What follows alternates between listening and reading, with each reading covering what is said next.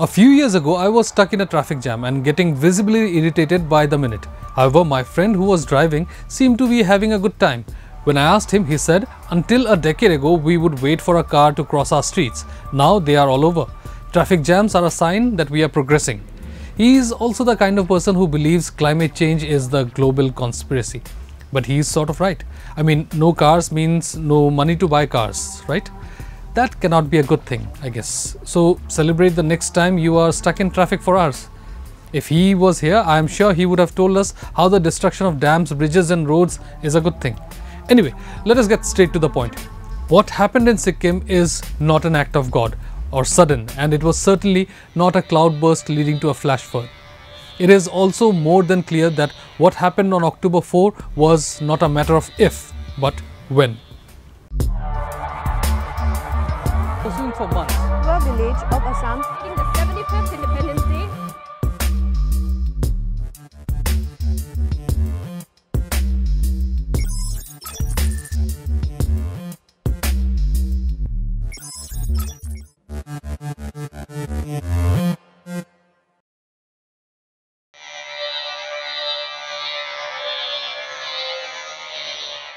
What do you remember of 2008, the global recession? Some Sikkim residents remember it for different reasons. This story is from June 2008 and was published in the Frontline magazine.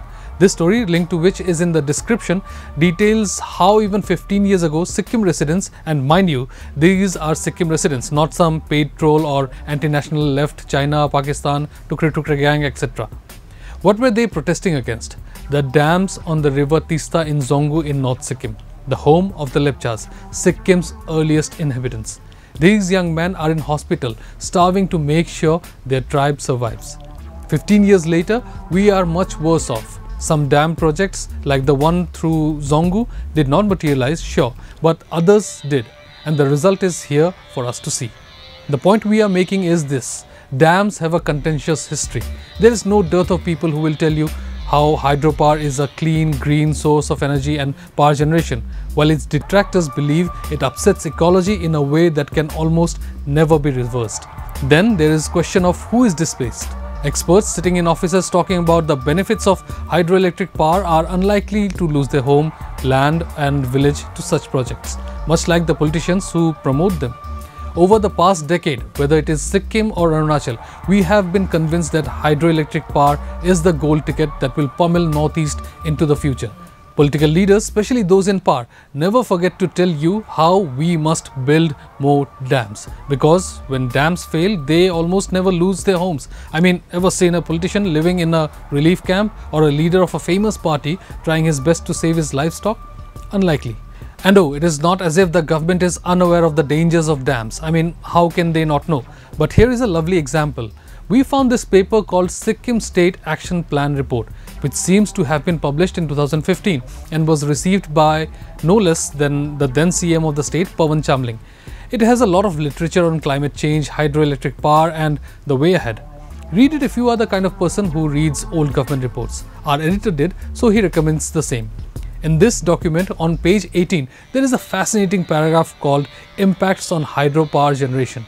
It says there are three main impacts of climate change on hydropower projects. First, the available discharge of a river may change, since hydrology is usually related to local weather conditions such as temperature and precipitation in the catchment area.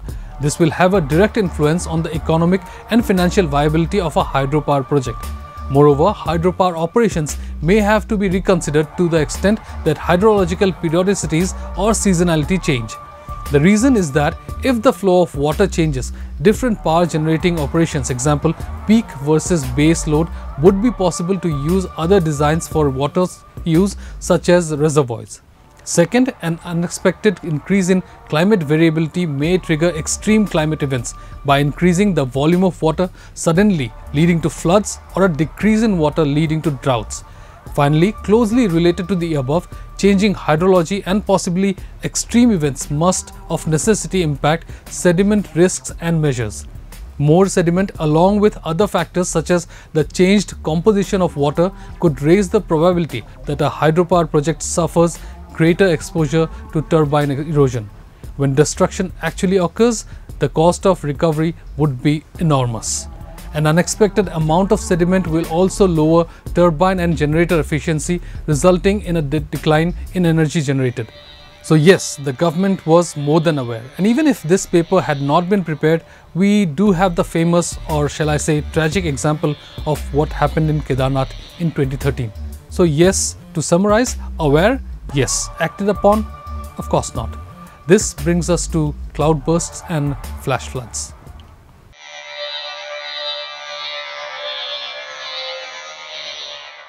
What is the other name of Sikkim? The Himalayan kingdom.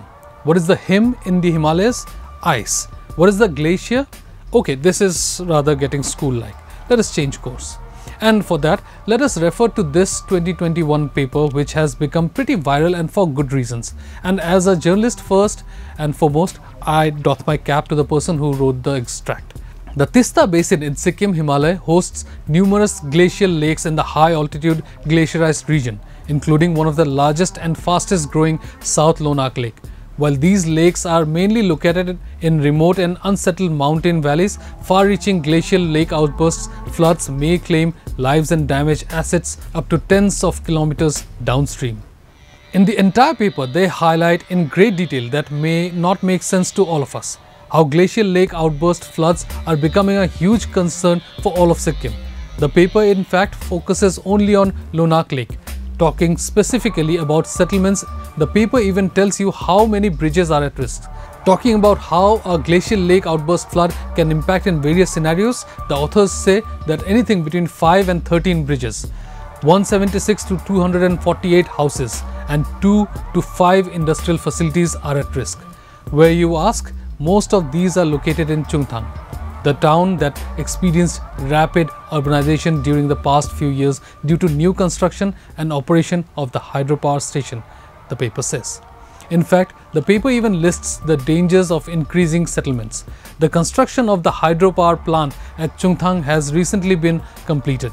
It has increased the chances of continuous availability of power in the region and the possible growth of more small-scale industries. The hydropower plant is expected to foster economic development in the region. However, as reflected in the recent constructions, it could also lead to building houses and other facilities on slopes closer to the river valley, thus increasing the risk. The increasing infrastructure in the region is leading to loss of vegetated riverbanks, reducing this natural buffer to flooding. This trend is common across the HKKH, where poorly regulated expansion of housing, roads, tourism and other related infrastructure increases the risk to GLOFs and other disasters.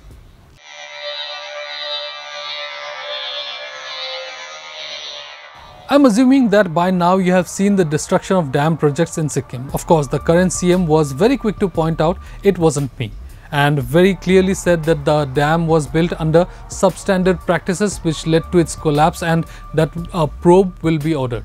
Sounds good, but this is like going to buy chilies to make chicken after the chicken has been consumed. If the Sikkim government takes climate change as seriously as it claims, has it identified the infra projects that are under the most risk? If yes, what is it doing to address these concerns? If the government knew that the dam was substandard, why wait till the destruction to act on it? Who were the contractors and have they worked on any other projects? But wait, this is the environment we are talking about. Nothing, I mean nothing matters as little as the environment. Political parties can organize a rally, litter the whole area with plastic flags and ugly posters, and of course all that is fine because why not? Sikkim will head to elections this year. Do you think environment or climate change will be an election issue? 3 states went to election this year and in not a single state did the environment become an issue. We even did a video about it, and the worst part, even people did not care enough to watch it. That is where we are when it comes to the environment. And in the Northeast, we like to project that we are the custodians of our ecology while spitting Tamil all over. We like to talk about conserving the environment while chewing gutka and throwing plastic wrappers everywhere, and we never even ask our politicians how they wish to protect the environment. Every year they will plant some random trees, clean streets that are already cleaned, and their cronies will act like they made their world a better place. Sikkim and its residents will continue to feel the wrath of climate change, and who knows what happens next. Today, a part of a lake collapsed. What if all of it collapsed? How prepared is Gangtok or the rest of the state, say for an earthquake, do not bother answering. We know the answer. We will blame it on a divine act and continue with plundering the environment, because what is more important, money or the lives of few ordinary people?